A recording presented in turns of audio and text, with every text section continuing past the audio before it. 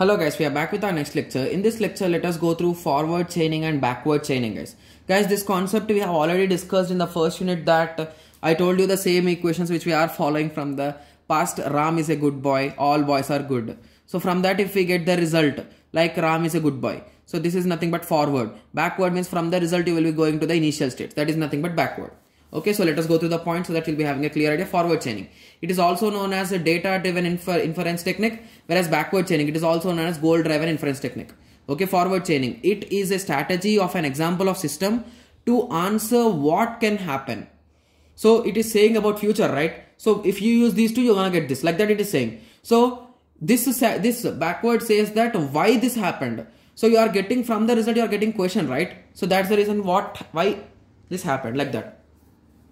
So this we can say that it is bottom top approach and it is top down approach. The opposites will be reversed guys. Sorry, that approaches will be reversed. Don't worry about that. That's points are correct only. Okay. So it uses breadth first search. It uses depth first search. So here we will be traveling from data to goal and here we will be following goal to data.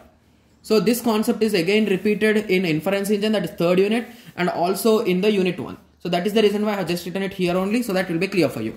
So I hope everyone got a small idea. So in the next lecture, we'll be going through general representation of knowledge. Thank you. Thanks for watching.